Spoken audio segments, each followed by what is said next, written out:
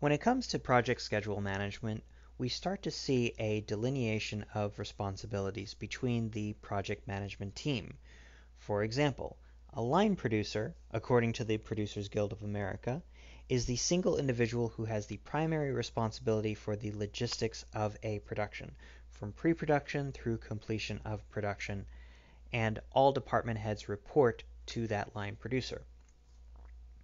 It is important to note that the line producer, as the description indicates, begins at the very beginning of pre-production, sometimes even prior to pre-production, to draft budgets and schedules, and then will stay on the project until the very end of post-production and final wrap and deliverables. However, a first AD, which stands for First Assistant Director, is responsible for all on-set activities during the production process.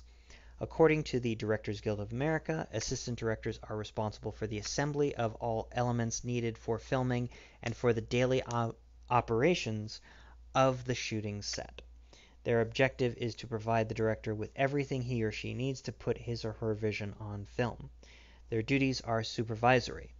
And while it is important to note that the first assistant director is someone who may be brought on during the pre-production process, their main function is to make sure that the set runs smoothly. They are not an assistant to the director. They are an assistant director. And that distinguishing factor is very, very important because they are not an administrative assistant. They are managing the operations of a working set. And this includes managing union and guild paperwork, managing the schedule and assembly of that schedule, making sure that the production stays on schedule, both on an individual day-to-day basis and an overall basis.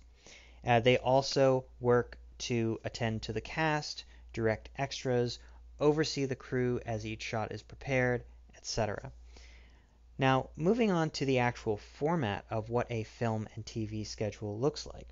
Traditionally, a film production board is created, aka a strip board, where you would use paper or cardboard strips, each strip to identify an individual scene.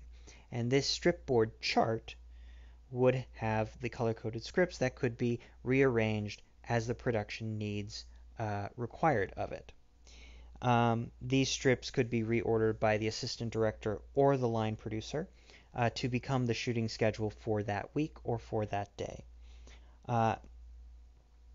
This format has been around for honestly so long that I honestly couldn't find any reference to when it was first used, but I suspect it dates back to the 1980s when color printing started being commonly accessible.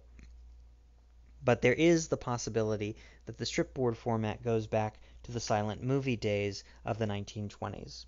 And it's important to note that the software is very different from a traditional project plan in Microsoft Project. While there are some software companies that specialize in stripboard software, this software does not incorporate things like project tolerance, deviation, critical path, simply because those concepts are not widely considered in film production planning.